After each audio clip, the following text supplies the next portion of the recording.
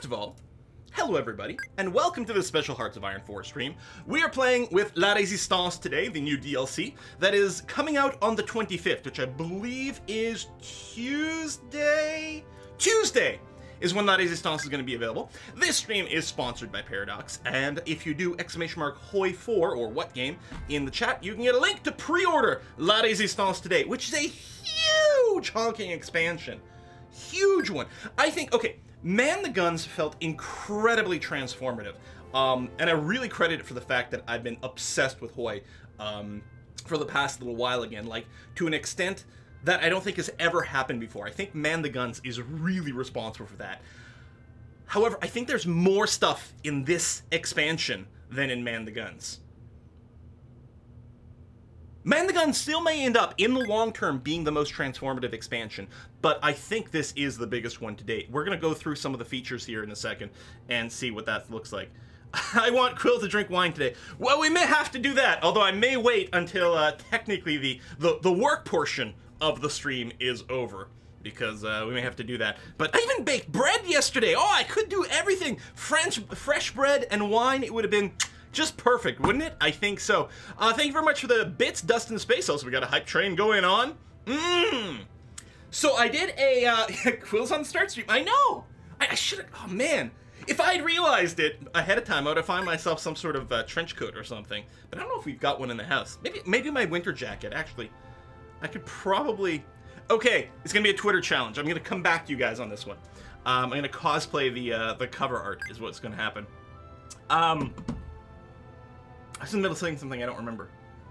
Oh, right! So for this, I did a poll online, because we're going to be playing in France. I decided, I mean, it's called La Résistance. We've never done a video series for France in Hearts of Iron 4 yet. It is the perfect time for it. Beautiful. And it turns out they have given France a monstrous new national focus tree. So the big things that have gotten new focus trees this expansion is Portugal, which was, I mean, up until now, not a whole heckin' lot going on. Of course, they weren't super involved in World War II, so that, you know, would explain it. But now with their new focus tree, there's a lot of ways they can get involved in many different directions, and we're gonna have to do a play on that at some point. Spain massively transformed as well with their new national ideas. Instead of a two-way civil war, now we're probably gonna see like a four-way civil war between the nationalists, the sort of pure Republicans, I guess, the Carlinists, the anarchists. It depends. There's a bunch of stuff. I gotta say, the Paradox stream that highlighted Spain was incredibly entertaining, I thought. And then France got a huge new national focus tree. And that's what we're going to be playing as. We're going to play on default settings. We just did the Italy campaign on Elite for this because we got a lot of learning to do. We're only going to play on regular. We will play with historical AI focuses turned off, so we have no idea what's going to happen. The big question mark, the biggest source of variability is probably the United Kingdom.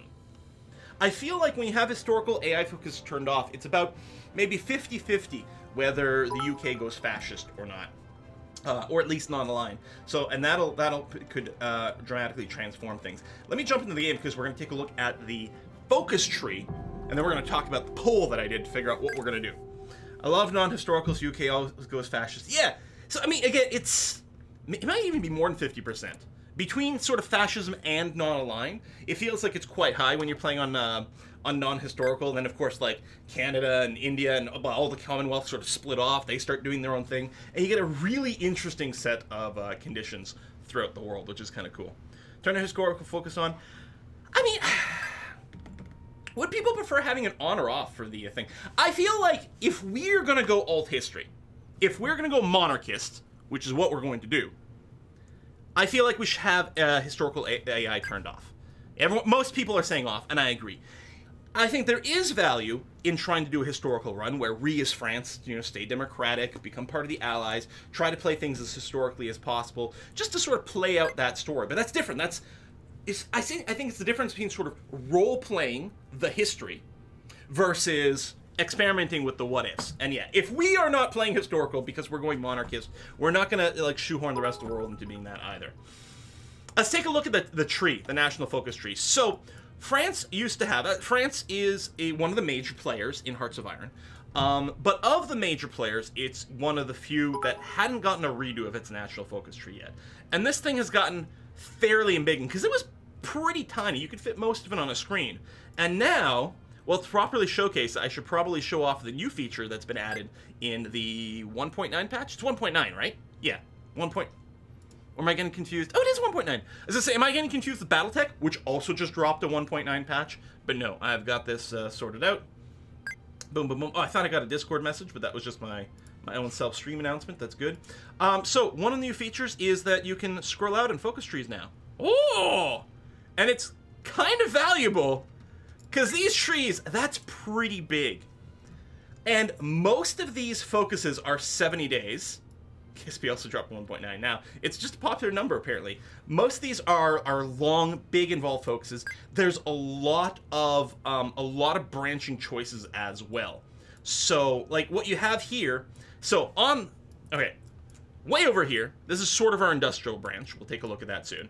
Then we've got a sort of military technology and development kind of branch over here, which we can't even start rearmament until we've got 12% war support. We only start with 10% war support! France does not feel great about, going to war again after WWI. Then we've got the political tree. So the first thing we do is we either form the Popular Front, so we're sort of unifying all the leftist factions into kind of one party to be able to win an election, or we can arrive the Nationalist Bloc, which is more right-wing, conservative, reactionaries, as well as the monarchists. So that's the first major split that we have to do there. If we stay on this leftish side, there's still a lot of different ways to go. I mean, you can go pure communist, but you've got some options. Over on the right, you've got fascism that you can do. So after you revive the National Bloc, you can go utilize the League. It's Nachos! Hey, Nachos! Can I get a division after me? Also, bread and wine. The only thing that's missing is snail or frog's legs. Came tip before this one. Oh, thank you very much, Cool Man, for pointing that out. I will take a look at that in just a second. We'll try to finish our initial thought here so people can start discussing the politics and chat, and then we'll do some reading. Over on the right, we can utilize the leagues, and then there's sort of then two more, again, mutually exclusive branches. This is sort of the fascist-y kind of branch, and this is the restoring the monarchy kind of branch. But what's crazy here is that even if you restore the monarchy, it's like... But what flavor of monarch would you like? Because this was a legitimate problem. I've been trying to read up on the history of, like, France through the 1800s and forward and things. And there was, there were a lot of monarchist movement in France, but it was sort of subdivided into, well, at least maybe 3 different branches of, well, who should be the monarch? Who's the legitimate heir, and in what reason, in what way? And so that's simulated here in the National Focus Tree. We can get one of the Orleanists back on the throne. We could, I like it's got legitimate heir. This is the Carlist branch, which interacts with Spain in interesting ways, right? Gives us the ability to secure the crown of Spain, so it lets us get a war goal against Spain.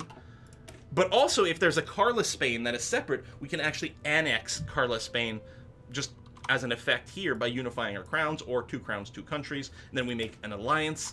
That's cool. And then over here, proclaim the Third Empire.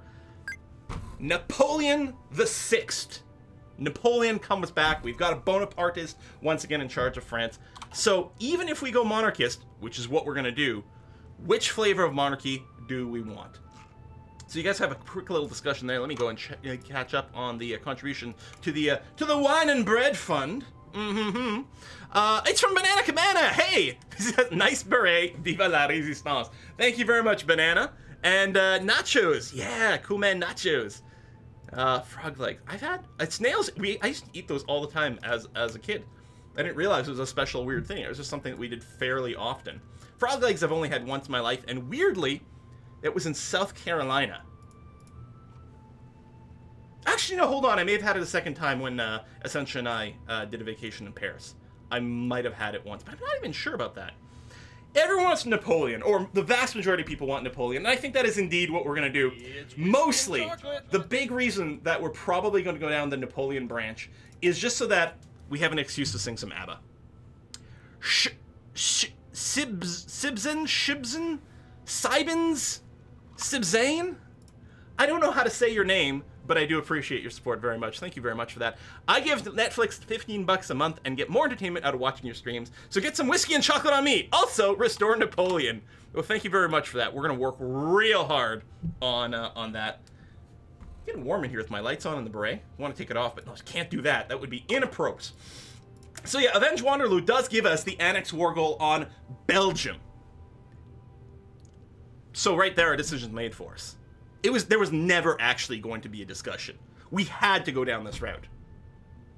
So I practiced a little bit, and in my practice run, things went very well. I was actually able to conquer, actually, all of Spain, the Low Countries, and all of Germany, and then do pretty good for a little while. And then some things may have gone haywire, but hopefully that won't happen after that. So I got a little bit of practice. It's whiskey and chocolate. More whiskey and chocolate? Fletcher Reed, thank you very much! Love your work, Quill. Really hyped about the stream today. Well, so am I. And if you guys have been following, well, if you follow YouTube, obviously, but if you follow Twitter or anything like that, you know that I've been super obsessed with all things Hoi for a while here. Okay, let's group things up. Let's take a look at our military before we pick anything. Well, okay, we're gonna do standard tech start, guys. We're gonna go basic machine tools. We're gonna go construction 1, and we're gonna go electronic mechanical engineering. We're gonna have a lot of hard decisions when it comes to tech fairly soon, but the first 3 are pretty obvious. I mean, come on. Well, it looks like we're gonna be the bad guys again. We're not gonna be the bad guys! I mean, we're just restoring France's natural borders, right? And France's natural borders definitely at least got to include Belgium, but probably at least the Netherlands, Germany, Italy, Spain. I mean, you know, it's Napoleon Part 2, Electric Boogaloo. Okay. Our divisions over here. So, we are going to start the game with 74 divisions, but varying capacities. Actually, let me, before I go and group the armies, just because we actually have 3 different infantry with the same icon and 2 different tank divisions with the same icon, so we're going to go and straighten those out. First, there's the Division d'Infanterie over here, which is 18 combat width. I mean, I love 18 as a number. What a glorious number 18 is. But it's not really optimal, so we may have to make a little adjustment there. So this is 9 infantry regiments, battalions, whichever. Because there's actually some fuzziness there, but I think battalions is probably more, we'd say. Or brigades. No, it's support brigades, and these are battalions? Or the other way around? I always get it mixed up. Anyway, I got 9 of these dudes over here for 18, and 1 support artillery.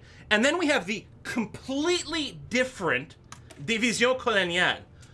Don't be confused. Yes, this has 9 brigades. Thank you. Support companies or battalions. It's like, I can never think, like, how am I going to ever remember that? Because it's like, I always think battalion battle, the ones who fight. No, except it's the opposite, because they're the support ones. Battalion support somehow.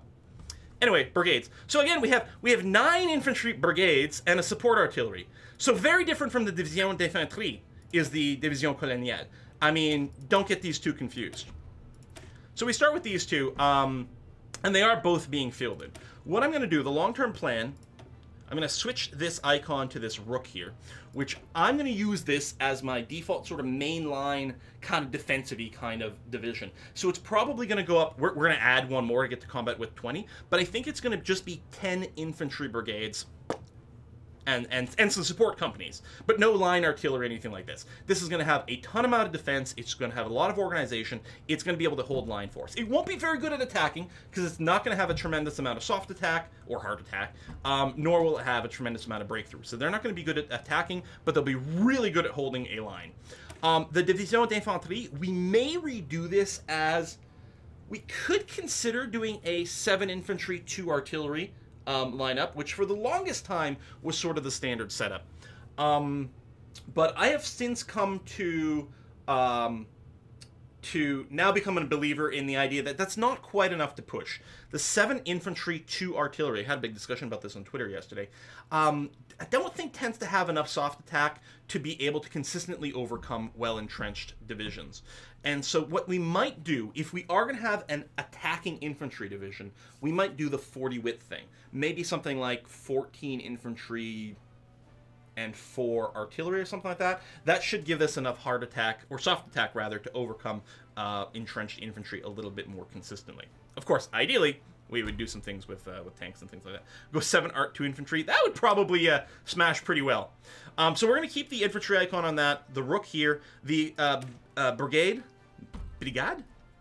Actually, don't know how to say that. Colonial over here, which is going to be used for any sort of lower priority stuff. It's going to be our Coast Guard, so just we have a token presence holding some of our docks in behind. This also might be used as a lot of frontline units in places like Africa, because we need lots of divisions for huge front lines, but they can be fairly thin divisions because they don't need to, they're not going to necessarily fight like the most potent enemy forces, plus there's going to be supply issues and things. So we're going to do that. I like to switch this to a pawn icon. That's what I use. A pawn, a rook, and then maybe the infantry indicator over here. We have our motorized division over here, which is, again, combat width 18. Why? Why? I don't know. Why? I don't know. Anyway, these are motorized infantry. They have a more or less... oh, can you not open more than one window in this mode? Okay, on a lot of screens you can hold shift to open more than one. But if we look at the soft attack, right? 69. Nice. 69. Hard attack is 10. Hard attack is 10. Slightly microscopic changes. It does have the recon company as well. This would move fast. It's got the speed of 12 kilometers an hour, but it's not even that potent. It does move real quick, though. And the recon company will probably assist with that. You can see it... it's effectively canceling out movement penalties. Like, river's slow, but this gives you a bonus to moving across river, so it's not quite as slow as it would be. So these guys are going to be speedy. They don't necessarily have the biggest punch, but it's going to be okay. No one here! Thank you very much again. Hold on, I'm going to catch up to your message in a second. I'm going to finish this. We also have two different variants of our light tank. We've got this one here, which has 2 light tank brigades and 4 infantry, and another one which is just 4 light tanks. Now, pure tank divisions have very little organization. You can see 10 over here. This cannot fight very long. However, it will have pretty good punch. With 144 breakthrough, it is really good at attacking. Can't defend for crap, if it doesn't overwhelm someone quickly, it is going to get booped out of combat, but it is going to be there. Whereas this one here with the infantry has a lot more org, but not as much breakthrough. So we have both of these. This second one over here, what I'm going to do is I'm going to give it a different icon. There's a lightning-y kind of tank icon somewhere. Right here. There you go. I'm going to use that just to differentiate these two. All right, so now we've got icons. We also have the infantry over here, which is 24 combat width. Ils sont fous, ces Français. And then we have our cavalry divisions here, 4 cavalry and a recon on that too. I mean, it's got speed at 6.4. It is something. Okay, let me check the contribution to the wine and baguette fund. We have from No One Here's What He Appears says, I'm disappointed you didn't catch my French bread joke. Uh-oh. You must need more caffeine. Will we need a French press today? Boy, French bread joke. Oh, bring the pain to all corners of the world. Bring the pain. The pain. Pain. Pain. Pain is bread in French. Oh my god, that's terrible. I love it. Thank you very much. I'm sorry I didn't catch it. I do have French. We have 3 French presses in the house. Yeah, it was really bad. Alright, so what I'm going to do here is I'm going to go and sort of split things based on what kind of guys they are, just so we get a bit of an idea as to what our loadout is. Move our sort of pawns over there, and our that. Okay, so now what we have, effectively teal here, what's left here is 19 divisions, 19 fast divisions is what we've got. Some combinations of tank, cavalry, and the motorized. Are they the most punchy? Maybe not, but they are quick. And early on in the war, these guys are going to be fairly competent. We've got, yeah, our sort of rooks over here. They're just supposed to hold the line and be defensive, which is fine. What we can probably do is do something like throw them in the Maginot Line. Over here, tons of infantry. We're going to want some down here. But I think what I'll do is I'll take half this infantry, which are the same as the rooks. Really, you know what? Literally the same thing right now. Let me just switch you to this. Boom. Literally the same thing, one as the other. So let me merge you up. Then I'm going to take you, and I'm going to take half of you and do this. So we're going to have 14 on the Maginot Line. We're going to take 14 maybe here, throw them down in the Alps. With our 4 mountain divisions, we're also going to throw them in the Alps over here.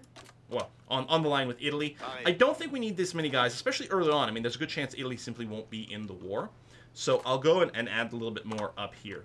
And then with our fast divisions, the plan is just to park them for now, totally not suspiciously, on the border here with Belgium. Don't worry about it. Don't think about it. It's okay. We don't have to do anything here. Believe what you should do is protect the border from Belgium. Well, we don't have to protect the Belgian border if there is no Belgium. I'm just saying. Motorized soldiers that ate frogs' legs. Nice. Let's take a look at our civilian factories before we get into the good stuff, i.e. national focus and maybe the espionage stuff. Let's keep going with a little housekeeping. Construction. So what is our factory situation right now? We have 8 military factories. That ain't much. We have 33 civilian factories, but 14 of them are being eaten by consumer goods, which is really rough. What I think we're going to do, I think we are going to start off sort of typical first year or so of the game building civilian factories. What I'm going to do is I'm going to add 2 more to Ile-de-France over here, and we'll do 3 more in Picardy. We'll just bring them up. So these are the 80% infrastructure. We might build some in Nord-Pas-de-Calais. We'll see. We'll let these build. We'll check our timing. I think we will want a few more civilian factories. Actually, I kind of think we might do something like this. So a total of 10 new civilian factories being built up here. That's going to be a good start. And then after that is almost certainly going to be hardcore military factory going. Adding factories to Paris. What is this, cannon run? Move to the false France called Belgium. Yeah, I agree. What we can probably plan is Teal here, which is our attacking force, into Belgium. And I think I'm going to do, because we don't need this many on the Maginot, I'm going to grab 5 of these guys. Maybe, if I actually click properly. Thank you very much. And I'm going to throw you in here. So we have a full 24 division army. Although I say full 24, we can actually do better than that. Hang on a sec. Let's organize everyone to an army group for now. Let's get a field marshal. So we've got 4 field marshals to choose from. Weygand, Georges, Gamelin, and Besson. 2 level 3s, 2 level 2s. I mean, defensive, entrenchment doctrine, promotion cost, defense and logistics. I mean, we're going to see a lot of this kind of defensive bend. Everyone's kind of got that. We'll take Weygand over here. Sure, that's fine. In terms of our generals, we've got one with an interesting trait. I can't remember where it is. Which one of these is it? One of these... It's whiskey and I chocolate. think has it. I didn't give you the promotion. One of them has the thing where you can have more units. You can command 30 at once. I'm probably just missing it. Maybe I did give him the promotion, or maybe it's someone I unlocked later. We got some more whiskey and chocolate coming in. No one's got it now. I know there's someone who's got it.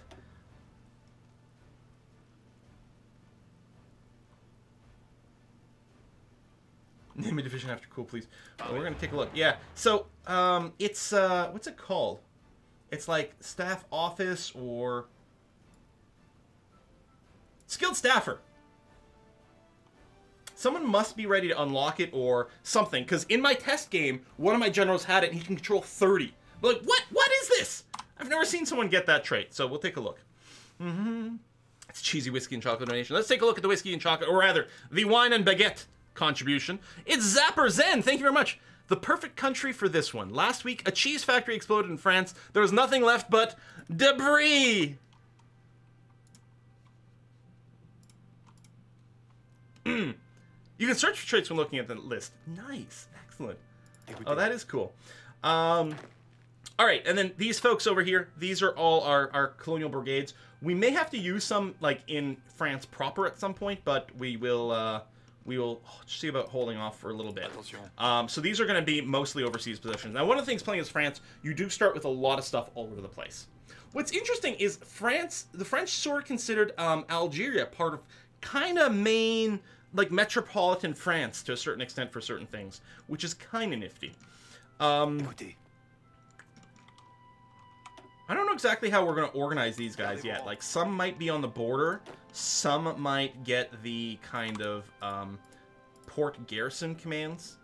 I mean, we don't have to worry about it quite yet because we're not about to start the war. That island... Is this us? I think that's part of us.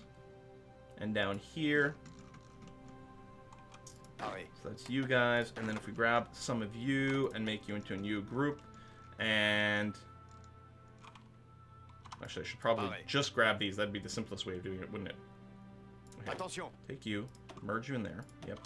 Grab you guys specifically.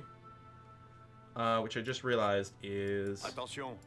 not all the colonial type troops. No. Écoutez. You go back over there. It's whiskey and chocolate. Let me do this. Oh my, more whiskey and chocolate. Hold on. Let me grab you guys, throw you in here. There we go.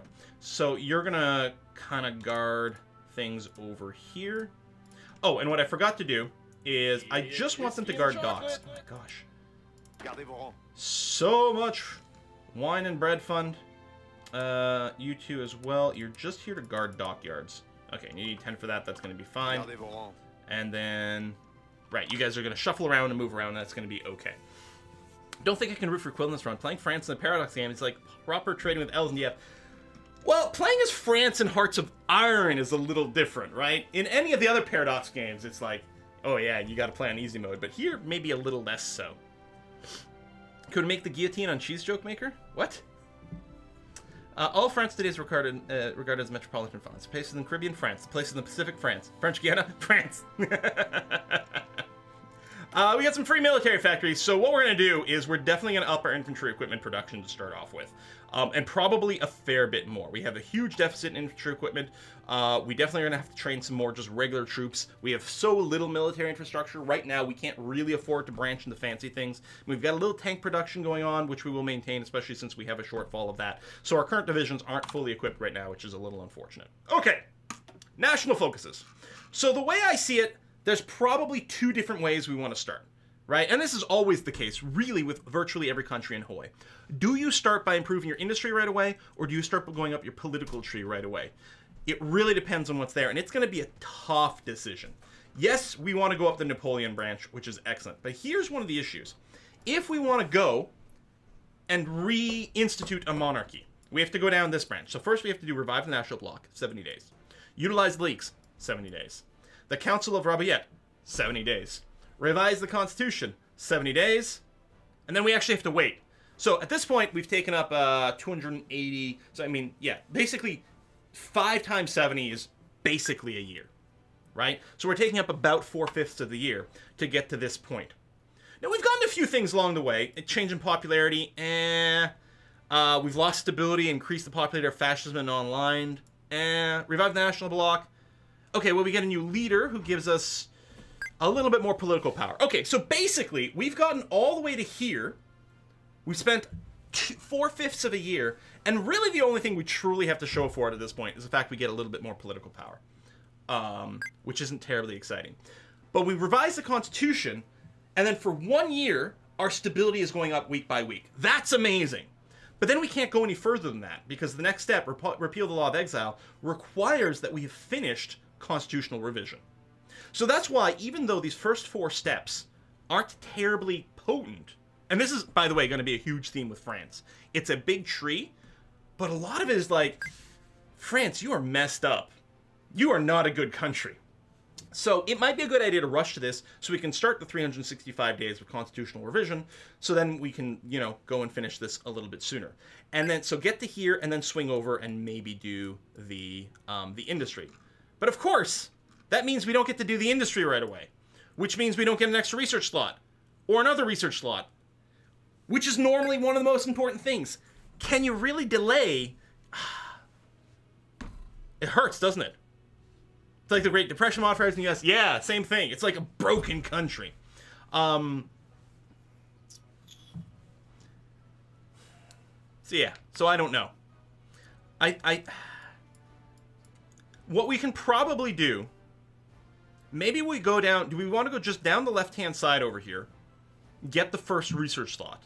We can delay the second one, which, because of certain things, the second one we probably don't want to beeline. So the French tree is a little bit weird. So most trees, what you get is you get a thing that you pick it adds building slots and factories. Here it doesn't. Invest in Metropolitan France adds 4 building slots, Brittany and Center, but no factories. But then you get to industrial expansion, which is adds 2 civilian factories to states previously invested in. So presumably, I think it's 2 in each state. So we can go Metropolitan France into here. The other thing we can do is, if we get these guys, we can then go colonial industry, which adds